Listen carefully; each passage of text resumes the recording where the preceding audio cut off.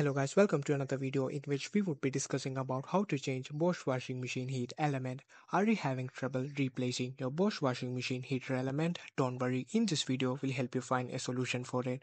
Just follow these easy steps. Most of the time this is done by professional mechanics, but if you want to do it yourself, I'll explain it to you.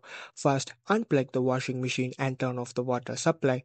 2. Remove the top panel by unscrewing the head screws. You may need a Torx screwdriver set for this.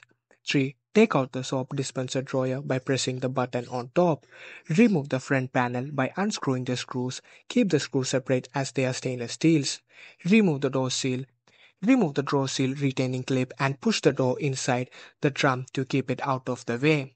Remove the 4 screws holding the front panel and door, then pull them away from the machine.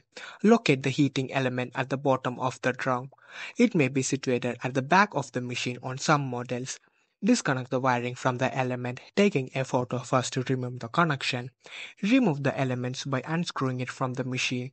Install the new heating element and reconnect the wiring as per photo. Reassemble the machine in reverse order, being careful not to damage any wires. Run a test rinse cycle to check for any leaks before fully reassembling. Plug in the machine and turn the water supply back on. Your Bosch washing machine should now be heating properly with a new heating element installed.